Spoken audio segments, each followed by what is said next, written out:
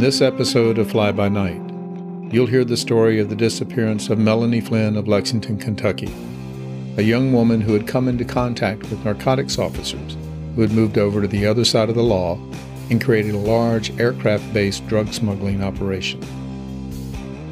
And you'll hear the death of a Florida state attorney who was killed because he too had the tragic misfortune of coming up against people who would go to any length to avoid the exposure of their smuggling operation.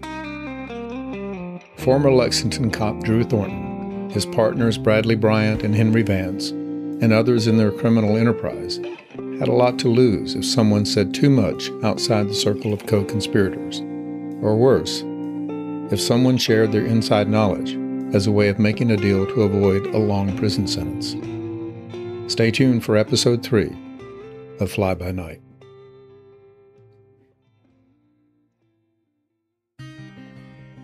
In Episode 2, you heard how Lexington Narcotics Squad cops turned smugglers Drew Thornton and Bradley Bryant had grown their organization by flying ever-increasing amounts of drugs into Kentucky. With connections in Colombia made for them by organized crime figure Jimmy Chagra of Las Vegas, they were using large cargo aircraft like DC-3s and DC-4s to bring tons of marijuana into Kentucky. And with the assistance of Harold Brown, the chief of the DEA in the Lexington area at that time, who helped them avoid local law enforcement, they became good at what they were doing. But even before their business grew and they left the police force to make smuggling by aircraft their full-time work, this small group of cops faced the problem that all criminals face when the size of their organization increases. With more people comes a greater risk of someone either mistakenly or intentionally saying something that could lead to an investigation or arrest. It's an old but common story. When fear and paranoia overtake the ability to reason clearly, criminals sometimes resort to violence to solve what they see as a threat. And that's one of the most widely accepted theories of why Melanie Flynn, a young woman from Kentucky, simply disappeared on January 25, 1977, never to be seen again. On that day, she spoke with her father, who asked her to drop off some papers when she left her work at the Kentucky High School Athletic Association. She never arrived at her father's home. 8 days later, her car was found at an area apartment building. And in August of that year, a fisherman found her purse in the Kentucky River. In it were medications she took to help with the effects of a serious head injury she had sustained years earlier when she fell off a horse. That led to early speculation that somehow she had traveled from her car to the river, maybe had an accident that led to her drowning, or perhaps she committed suicide. After over 43 years, possible witnesses have died. Memories and recollections have become hazy, but the vanishing of Melanie Flynn still resonates not just with her family, but with newspapers and TV reporters who covered her disappearance then and are now approaching the end of their careers. In fact, even as recently as the summer of 2019, the story of Melanie Flynn was once again on Lexington TV stations, as yet another rumor of where her remains could be found led to heavy equipment being brought in by Kentucky State Police to dig along a Lexington area highway. As was reported then, the new information was the result of the pangs of conscience of someone who was now dying and wanted to unburden themselves of their knowledge of her burial site. But as with all other tips in Melanie's disappearance, this one was just as fruitless. And unless someone comes forward with real information, many years after that last and final casual conversation with her father, it seems likely that in late January of 1977, Melanie Flynn's story would end. Beyond the possibility that she may have committed suicide, the theory that has gained the most currency is that she may have died because the relationship she had with one of Drew Thornton's partners, or Thornton himself, had become a risky one for Melanie Flynn. Numerous accounts of the times say that Melanie had become an informant for one of the members of the new narcotics squad, and possibly had begun a romantic relationship with the officer.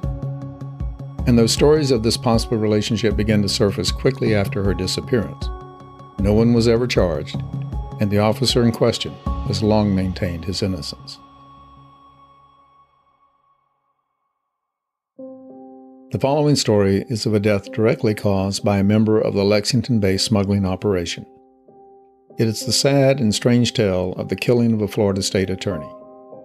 At home with his wife on the evening of January 16, 1982, Eugene Berry answered his door, and seconds later he lay dying on his floor with his wife trying to comfort and save him. His killer wasn't one of the main players in Drew Thornton's aircraft-based smuggling organization, but instead was the wife of one of their crew members. She was a young woman who made the mistake of her life when she volunteered to travel from Kentucky to Florida to take the life of the man who was attempting to either keep her husband in prison for many years or turn him into an informant. When we return, you'll hear the story of Bonnie Kelly, who went from being a small-time criminal to becoming an assassin. Bonnie Kelly was 30 years old when her husband Mike was convicted in Florida of helping to import tons of marijuana.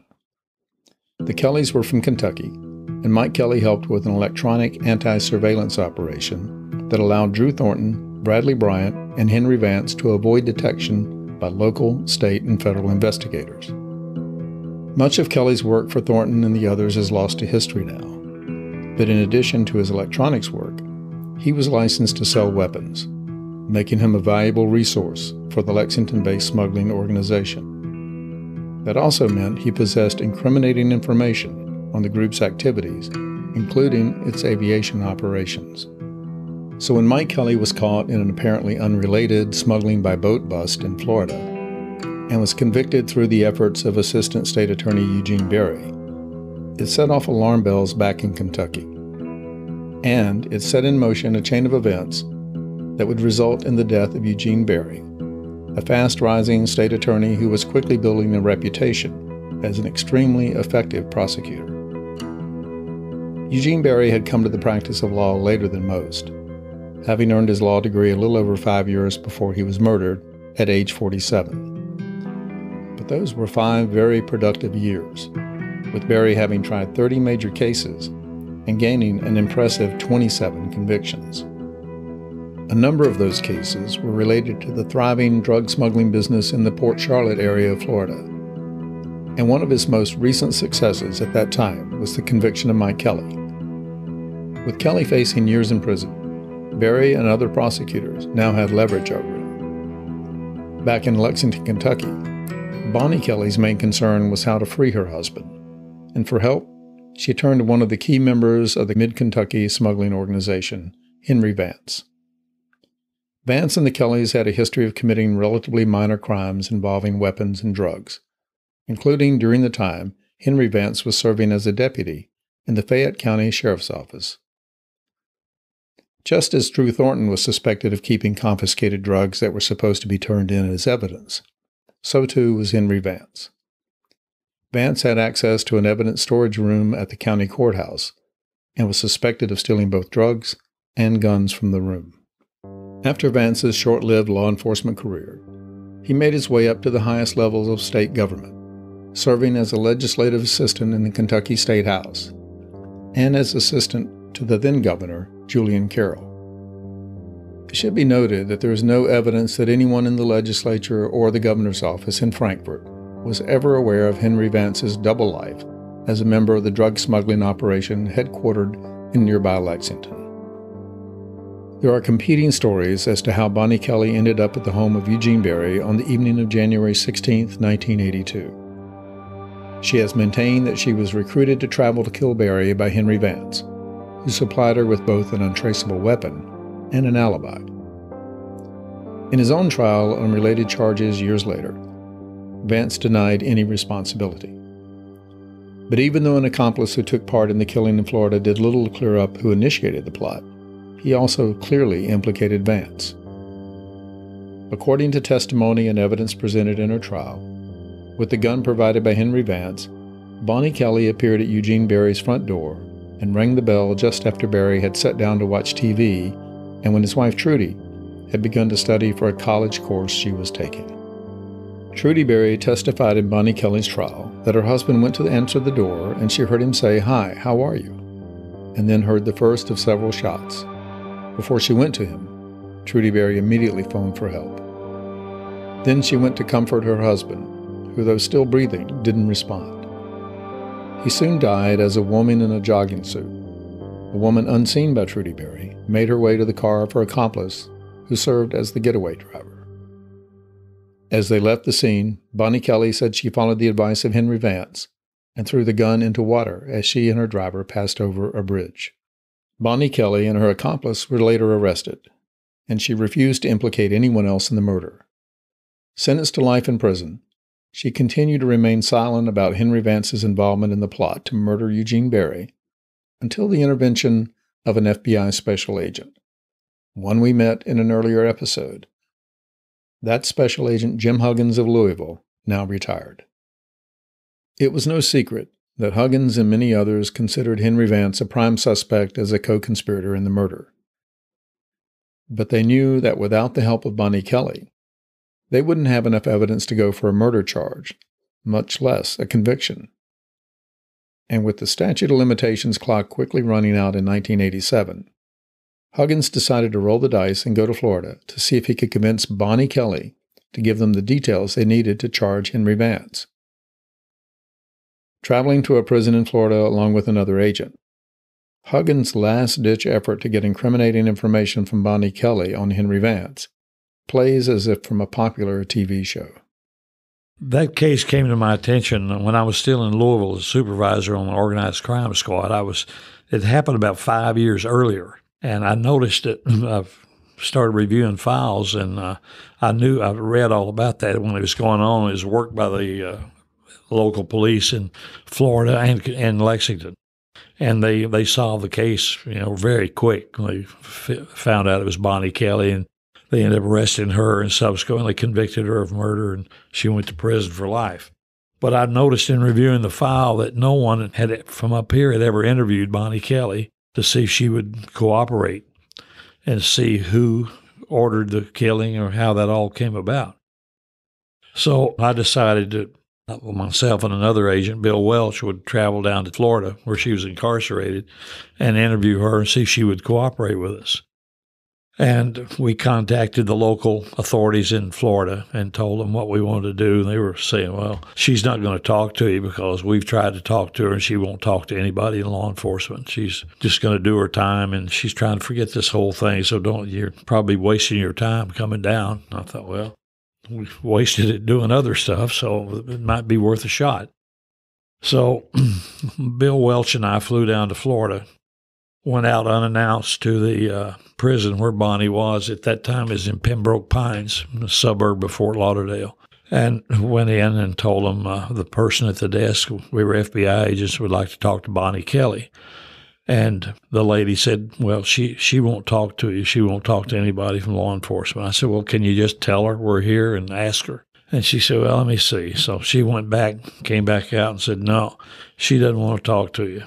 I said, well, tell her we're not from the local Miami office. We're from Lexington. And she comes back out and she said she would talk to you for a minute. So I thought it was just curiosity on her part to see what we wanted, being from Lexington. So we go in and told her basically that we were following up on the murder case to see who else was involved, because we thought there was more than just Bonnie. And she said she didn't want to talk about it anymore. It's been 5 years since it happened. She'd kind of come to grips with what she'd done, was very sorry it had happened, and she just wanted to put the whole thing behind her. And I told her, well, I certainly could understand that, but would appreciate it if she could tell us what she knows about other people, because they need to be dealt with too, and something that's serious. And she said, well, I don't think I'll talk to you, but I appreciate what you're trying to do. And she was very friendly and was not antagonistic at all. So I just said, well, if you change your mind, here's my card. We're staying out of here at a motel in Fort Lauderdale, and we're flying back tomorrow. So if you change your mind, give us a call. Not thinking that she would. And got back to the motel that evening. She called and said, I've decided I want to talk to you. So we went back out the next day, and she laid out the entire situation, mainly that Henry Vance had furnished the murder weapon to her and told her how to shoot the person and how to dispose of the weapon. And she claimed that he told her to throw it in a stream with salt water and it would obliterate the serial number, which she did. And then we're running out of time because the statute of limitations was 5 years, and we were right down to like a month before. So we decided we're going to have to find that murder weapon to corroborate her testimony. So I contacted a man on the Ohio River that had a big magnet, electromagnet, and he'd found a weapon for me at one time on a murder case we worked up in Covington. So I called him and asked him if he could do that, and he said, "Yeah, I could try." He said, "It'll cost you those. I have to transport that magnet down to South Florida." And I said, "Well, the Bureau will probably pay for it," not dreaming that they would. So I called the FBI headquarters, and luckily got a friend of mine up there in the unit that made the approvals, and told him. And my agent in charge in Louisville was very supportive of it. So we convinced the FBI that it'd be worth $10,000 is what he charged. To at least we had to try. And all he said to me is, "You better find it." So we go down to Florida, and probably one of the most unbelievable things I've in my whole career that I saw, never dreaming we'd find that weapon, because it was in Bonnie, on our first visit with her, we took her out of custody one day with security, and we traveled the route exactly that she did the night of the murder. And she took us up I-75 to this one little bridge, and she said, "I think this is a place." And she described the tree that was kind of hanging over the water that night. She remembered the moon casting a shadow out on the water, and said, "I think this is where I dropped it, right over the side." And this was a real muddy, brackish type stream, salt water. So we come down a couple weeks later with the magnet, right where she showed us. The magnet goes over the side. This is a huge thing. And it goes down into the stream. It's bubbling up all this debris. And as they lift the magnet out, the shell of a gun is attached right to the bottom of that magnet, which we both were astounded. We got the weapon, sent it back to the FBI lab. They restored the serial number, and they traced it to Smith & Wesson, where it was manufactured. Went to Smith & Wesson. They had the records of their first sale was to a sporting goods store in Dayton, Ohio. We went to the records there, and that showed that it was sold to a man in Mount Sterling, Kentucky. And we tried to run him down, and Henry Vance had told Bonnie that he bought this gun from a man at a flea market in Mount Sterling. So we tracked the man down, and he had passed away at the time. But we thought enough evidence then to get an indictment for Henry Vance transporting the weapon, causing the weapon to be transported in interstate commerce to be used in a murder was the violation. 2 days later, we appeared before the federal grand jury. Bonnie, we brought her back up here, and she testified at the grand jury, and they came back with an indictment of Vance 2 days before the statute of limitations ran. So that was an absolute miracle. It was a real highlight, mainly to get this guy who had set up this whole murder, because Bonnie's husband was in prison down there on another charge, and the people up here were afraid that he was going to testify against Henry and Canaan, Thornton, and the whole group. Of course, Thornton had passed away at that time, but they were afraid. They were running scared then that her husband was going to blow the whistle on him. And turns out she was able to get to him first. A great irony in the case of the death of Eugene Berry at the hand of Bonnie Kelly is that later, Kelly's husband Mike was freed on an appeal and walked out of prison. With her still behind bars, Mike and Bonnie divorced, and years later, Mike Kelly died of an illness. Eugene Berry was honored with a memorial award that is given in his name to a state attorney each year. His wife Trudy finished her studies and earned an undergraduate degree and later a law degree. Then Trudy Berry followed her husband's career choice by becoming an assistant state attorney herself. Given the opportunity, Bonnie Kelly declined to be interviewed for this episode and is currently incarcerated at a Florida state prison. Though technically not sentenced to life without parole, at her most recent parole hearing in August of 2017, it was ruled that she wouldn't be eligible for release until April 28, 2059.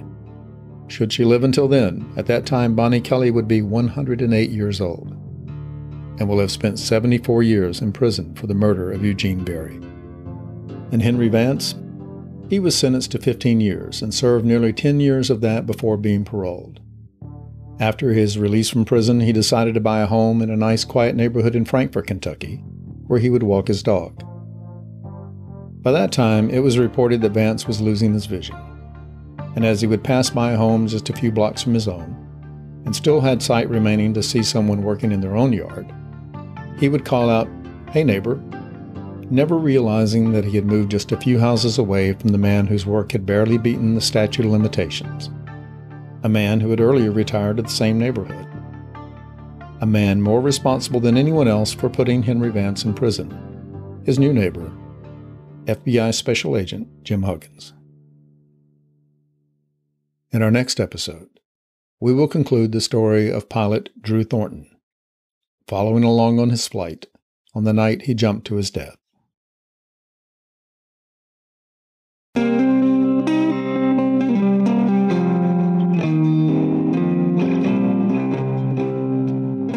Fly By Night is brought to you by Midnight Flyer Media. Theme music is Darker by Hendrik Anderson with additional music by Abe Stites. Show art is by Einie with additional design by Abe Stites. The show is produced and hosted by Charles Stites with editing by Abe Stites and additional mixing and audio support by Resonate Recordings. If you like what you hear, please leave a rating and a review, and subscribe to Fly By Night wherever you get your podcast. And for photos and more on the key players in each episode, visit flybynightpodcast.com.